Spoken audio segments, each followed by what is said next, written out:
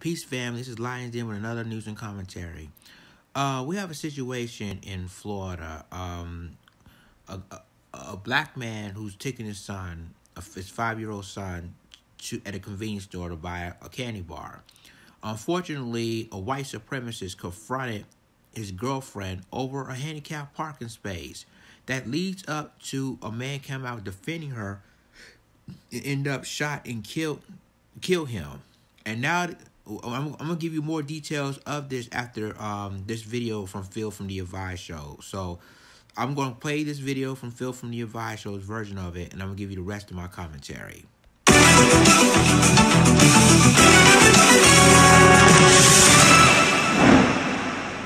You had a father that went into a convenience store with his 5-year-old son to buy a candy bar. While he's inside of the store, he hears a white supremacist arguing with his girlfriend about a handicap spot.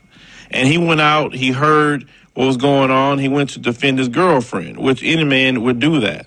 But once he decided to defend his girlfriend and push the guy to the ground, you had this white supremacist that had a history of just messing with black people, calling black people the N-word. He shot and killed his brother just on the spot. Let's roll the clip.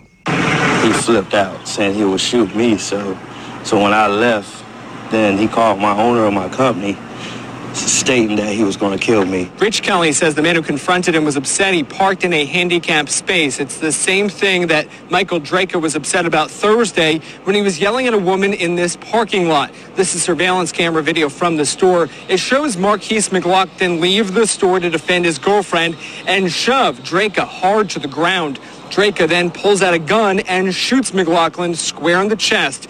We're pausing this video the frame before McLaughlin is shot. He dies soon afterwards, right in front of his 5-year-old son. The store owner says McLaughlin was a frequent customer who was there buying a candy bar for his little boy. Sad to see his son die in front of his son. That's for a parking lot, for a stupid reason, just to argue, just to find someone to argue with. The store owner says he had to call the cops a month ago on Draco when he got in a yelling match with Rich Kelly. Out here, he said he'll shoot me, call me, and stuff like that. So, I think it's a racial issue.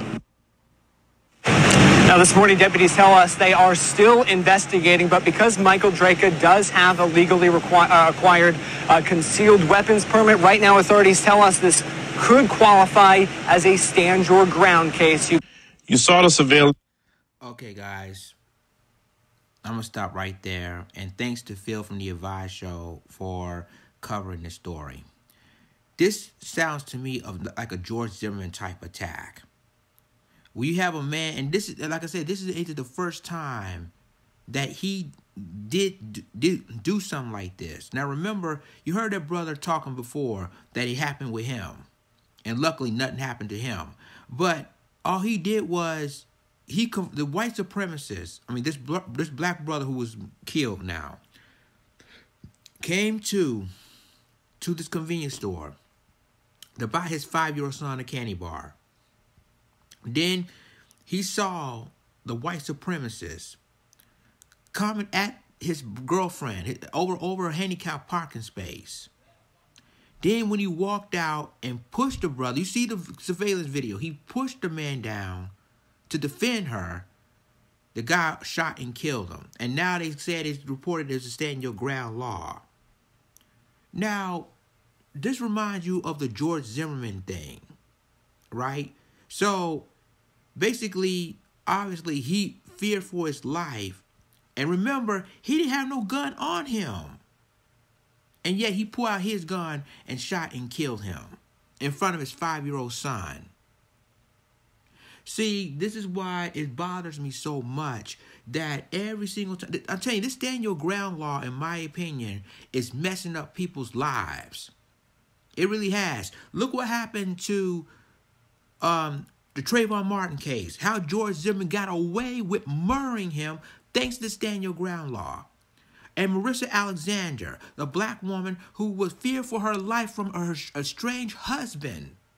And they gave her 20 years in prison for standing her ground. And until, you know, she became, she worked as gave her good behavior and give her lesser sentence. And now this story. See, obviously, it's getting to a point now that the stand your ground law is getting way out of hand with cases, and it needs to be addressed. And so, but yet he doesn't have a weapon, and that's the thing.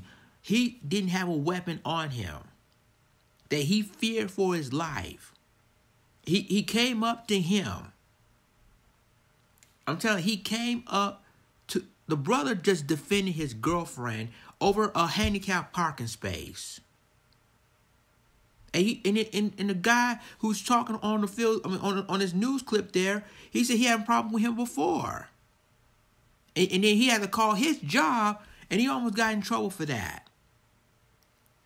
So you see, ladies and gentlemen, this is why I said this is so important for this ridiculous claim of stand your ground, because he didn't fear for his life. All he did was defend his woman from him. And again, you hear this time and time again with the stand your ground law. This has to be addressed. I'm serious. This stand your ground law in the state of Florida has to be addressed. That's what got George Zimmerman off. That's what got Marissa Alexander, giving her 20 years. And she deserved her stand your ground law, but didn't get it.